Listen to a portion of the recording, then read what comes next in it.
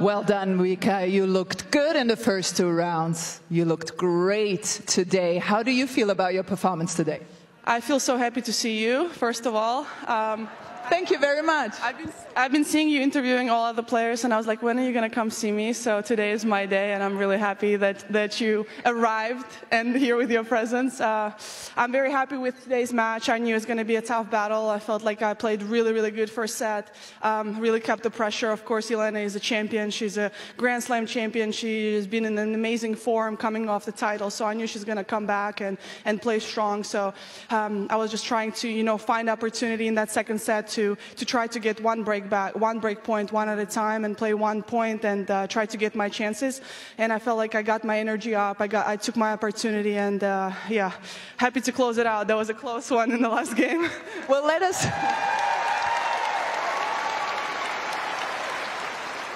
us squeeze into your mind a little bit. 2-5 down, saving break points with aces all over the place in that last game.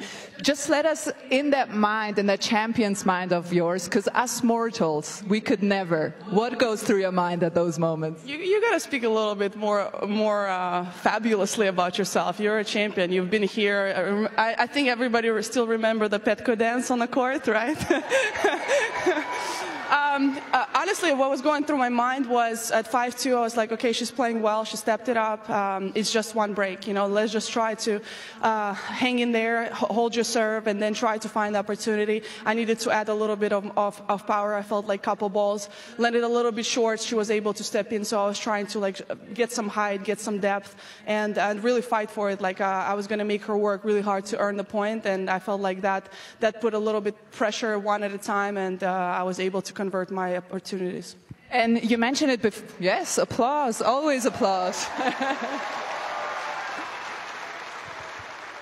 You mentioned it before, she's in fantastic form. She's back in the top 10. She won a title last week. However, you are 4-0 now against her. What is it about your game that just matches up well against her? Well, honestly, I don't really like to play against her. It's not like I'm looking forward to it because she's a tough player. And before this match, pretty much all of our battles were very, very close. And 3 sets, the last 2 times we played in Brisbane, was very, very close.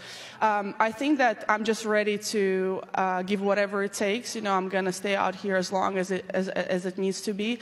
And yeah, just try to find opportunities. I think I love challenge. I love the challenge, whatever something is difficult. I love to do that. That makes me excited. So I think that brings out probably the best in me. Well, you're the only one in the stadium that likes challenges.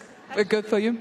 I was looking through some videos today, and I always try to find a way how to talk to Leo about sports and mentality. And I thought, how can you get to a great place? How can you get to winning titles without pressure? That's impossible. So I feel like you just can't run away from it. You have to face it right in front of you, and it's scary, it's difficult, but it's something that you want to acknowledge and go through. I think next time.